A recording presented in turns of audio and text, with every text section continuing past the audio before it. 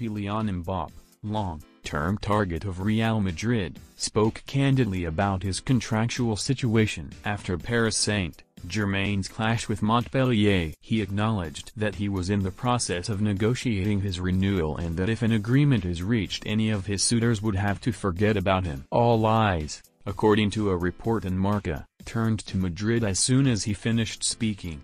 Mbappe knew what he was doing by making those statements. He wanted to remove doubt and speak with clarity, take control of the situation rather than be the subject of endless rumor and discussion. Madrid know that if there is no agreement on the contract, Mbappe will be made available on the market.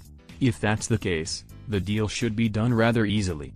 Madrid have a good relationship with PSG and Mbappe has spoken on record about wanting to play at the Santiago Bernabeu one day. Florentino Perez's first priority is the economic health of Madrid, and he wants the club to recover its stability to set itself up well for a post-coronavirus world, if there ever is one.